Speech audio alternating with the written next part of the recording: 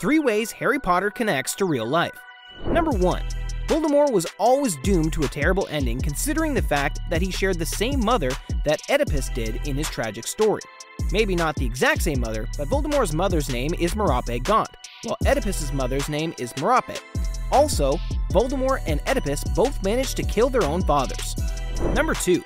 Hedwig was always meant to be a life companion for Harry, but considering where Hedwig would have gotten her name, she was always meant to care for him as well.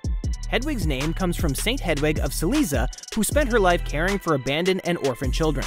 Number 3. In Order of the Phoenix, prisoners in Azkaban managed to escape and scatter, and this is similar to the real-life prison break that happened in 1983. IRA members managed to break out of prison in the UK with smuggled weapons, and this marks the largest prison break in history.